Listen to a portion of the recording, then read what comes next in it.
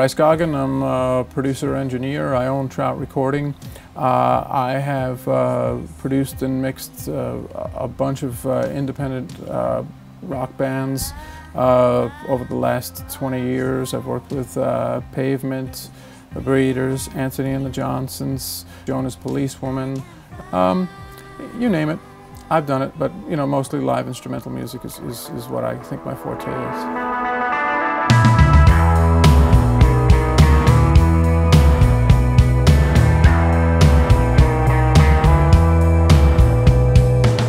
It's been really exciting. She's put together a really terrific album, and I guess what's interesting working with Catbird is just how experimental she's been on this record in terms of the textures of her voice and the sounds that she's adding to this new record.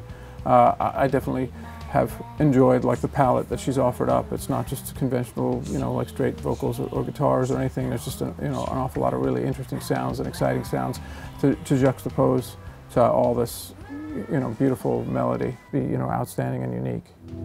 Hold me, baby, you could eat what's left of me.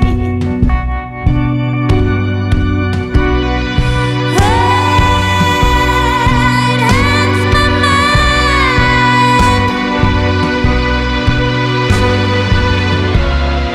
drags me down, it won't let me go.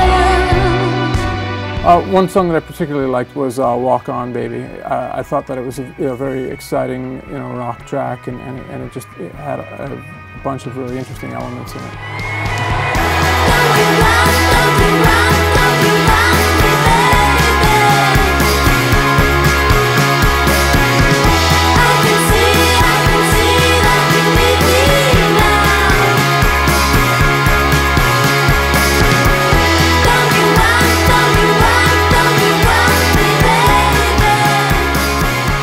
I thought that Cry It Out was a really, you know, emotional track, and I hope that the way I mixed it, it kind of just, you know, brought that to the forefront.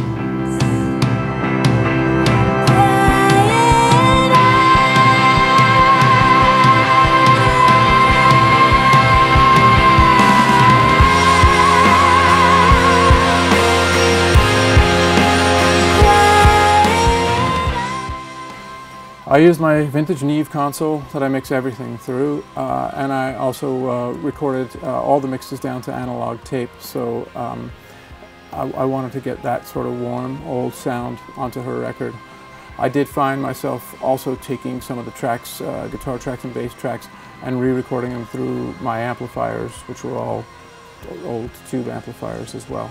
I guess I'm always excited to see people discover what their music can sound like, and how their, you know, how their vision can evolve in the studio. It's always a really fulfilling thing for me. They walk out and they're sort of like enlightened and inspired by how far I can take their music, how far everybody here can take their music. So I think that's probably my favorite thing about this job. So it's been a fun and exciting thing to do.